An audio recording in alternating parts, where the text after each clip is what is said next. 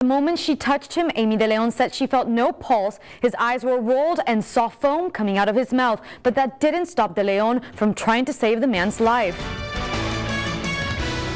There was like a human chain bringing in a body with floating device, and there was a girl yelling to the cops, like trying to get their attention, like he's right here, he's right here. It was supposed to be a relaxing Sunday along Beach Access 5 on South Padre Island, but for Amy De Leon, it was anything but tranquil. I was maybe 10 feet away and the cops were just doing crowd control. Nobody was with the victim.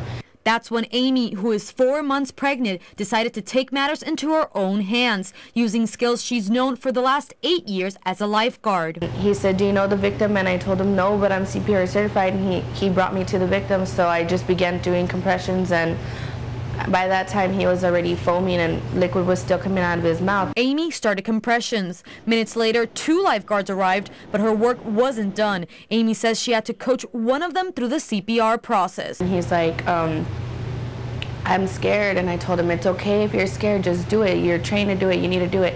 So he put his mask there, and when it was ready for him to do it, he did them quick breaths. The 3 worked together until EMS arrived, but not knowing what happened to the person she attempted to save weighed on her mind heavily. I didn't know until I saw the foam coming out of his mouth. I figured he might have been, but it wasn't like for me just to give up, you know what I mean?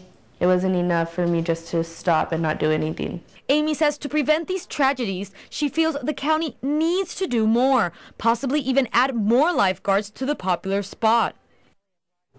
Amy tells Action 4 that it's really important to keep an eye on your party when you go to the beach and to not go more deep than what your feet can touch. At this time, the identity of the man who drowned has yet to be released. Live in the studio, Valeria Ponte, Action 4 News.